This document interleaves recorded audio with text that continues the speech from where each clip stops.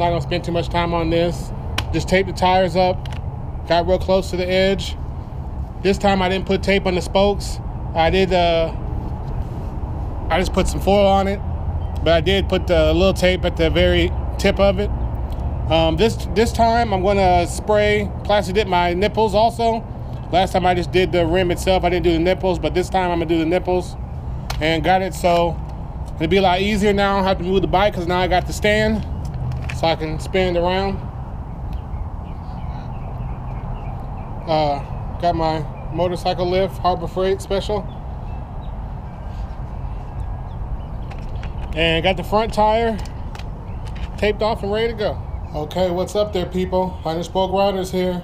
The countdown begins. I'm waiting 10 minutes between each coat, but I got my first coat on. Got my little timer on to remind me. But so far, so good, man. I did forget to strain it. I forgot to strain, I was supposed to strain the Plasti dip before I poured it in the gun. And of course, I was so eager to get started, I forgot, but hopefully it'll be okay. Having that spray gun system is gonna work out real good because this bad boy sprays out 10 times better than them aerosol cans. Although I never did pop for the better tips on the aerosol cans, but I'm happy with let's just say I'm happy with the way this setup is spraying. Got my first coat on the helmet.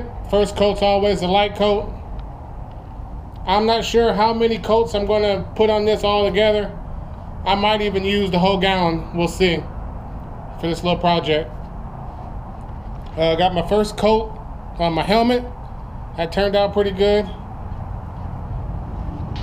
Come over here and show you my first coat. Got my first coat on the rims. It's a light coat also.